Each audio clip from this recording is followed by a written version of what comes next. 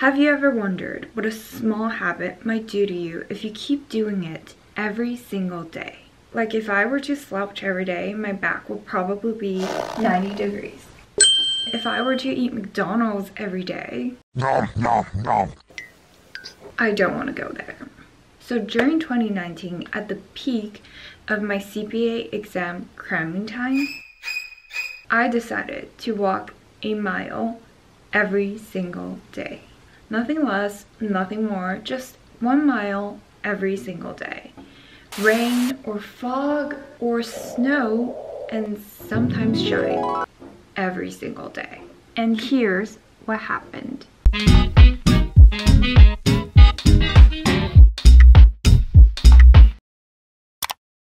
Hello and welcome to another one of my glow up journals. Unnecessary hand movements. No one probably or actually cares about this, but if you're wondering why I changed my outfit, it's because my SD card freaking broke and I had to refilm my intro. So here's my rant for the day. Thank you for listening. So back in October 2019, when I completed my very first CPA exam with 3 more ahead of me in that quarter, I realized that if I lock myself in a room to study for 16 hours a day while sitting, A, I'm going to die. B, my butt is gonna rot before I die. And C, my legs will be deformed. So, to stay alive, stay healthy, ace all my CPA exams in 1 quarter, and to glow up, one of the few things I did was to walk. As simple or over simple as that, I decided to get some air and mild cardio through my daily 1 mile walk. A side note for anyone wanting to slim and tone your legs, surprise or not a surprise, the best way to slim your legs is to use your legs. Wow, no way. And to boost that impact, my personal secret weapon is adding resistance to the walk. No jokes, I literally became a staple attraction in the neighborhood, and the attention grabbing rate from walking around with a glamorous resistance band is 99.99%. The 0.01% is when I occasionally run into my family or walk with them. Like they already knew that the resistance band became a part of my legs. Fact. So here's how my 90 days of 1 mile walk went.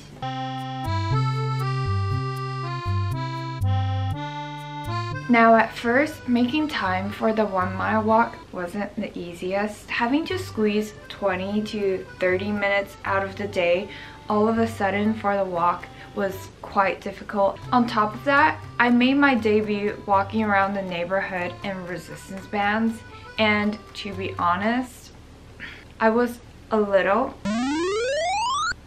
embarrassed. But like, am I going to give up slimming my legs at the maximum efficiency possible just because some not cute strangers are going to look at me weirdly? They could stare all they want. They're probably thankful for the free entertainment anyways. So I'm actually doing an act of kindness. And thankfully, the October weather in Vancouver wasn't too bad.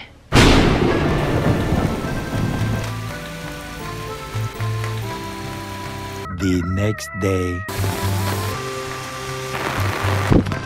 2 days later. No rain. Amazing. The next morning. A sunny day. Aww.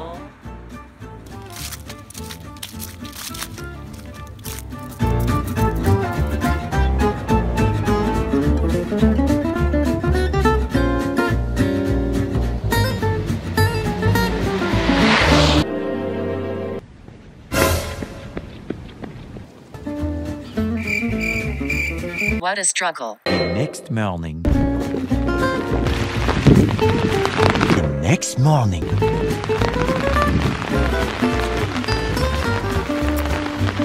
Later that night.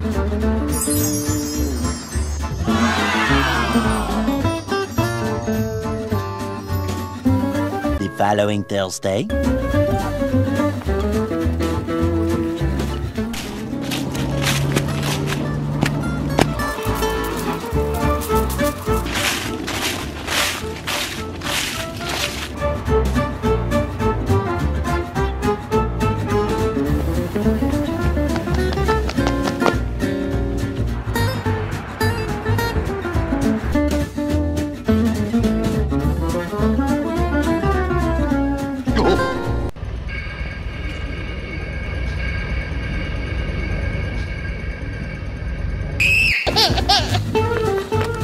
The very next evening.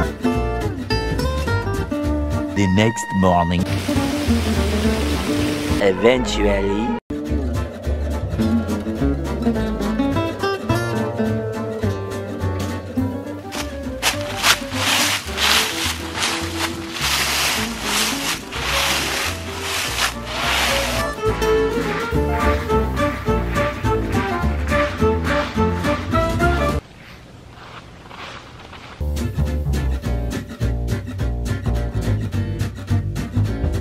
One month in, and I had 2 CPA exams scheduled in November 2019.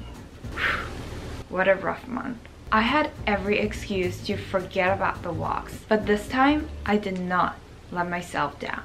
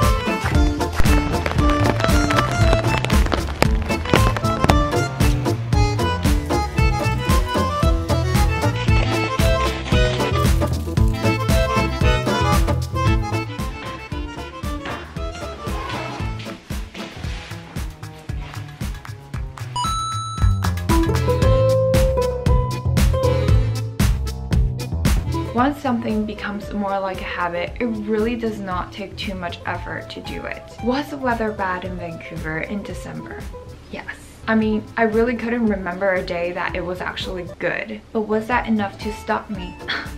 Absolutely not.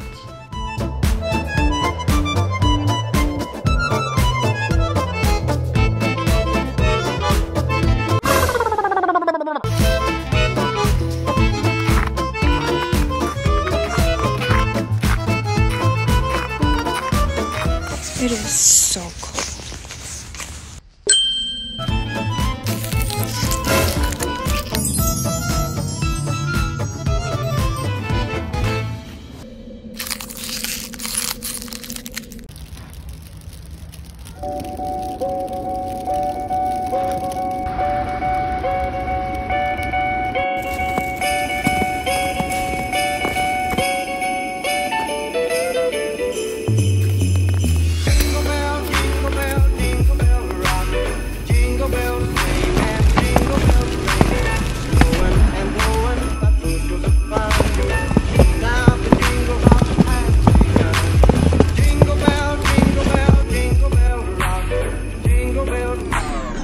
You thought that was over? Zoe literally walked everywhere, like at a plaza in the middle of nowhere. At a farm. Right next to the Cartier store. At the airport. Ho, ho, ho.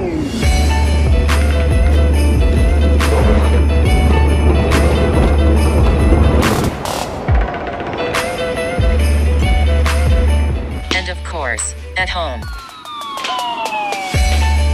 Could I have listed a page full of reasons to not take this 1 mile walk every single day? Yes, I could have listed like 3. But knowing that good things take time and that the benefits of exercising, even as simple as taking walks, take time to manifest. So I took this time and turned a small change into a healthy habit. Aside from toning and slimming my legs, walking a mile a day really helped me become physically stronger. I got sick less often and was able to power through 4 CPA exams in 1 quarter. Mentally, my walks became a time that I really enjoyed to just use to deeply think about and reflect on certain things. Like, should I or should I not start a YouTube channel? What kind of impacts or contributions do I want to make to society? Or should I eat my toast tomorrow morning with sesame butter or avocados? So deep. Or simply, I use this time to clear my head and think about nothing at all, which could be much needed at times.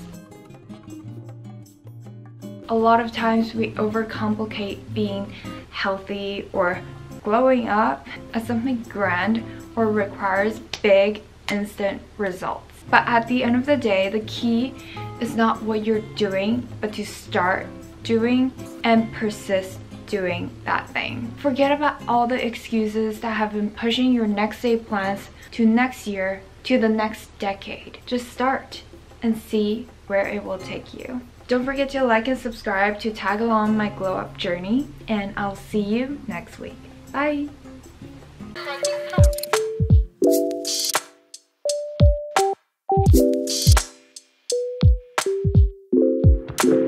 This is the end.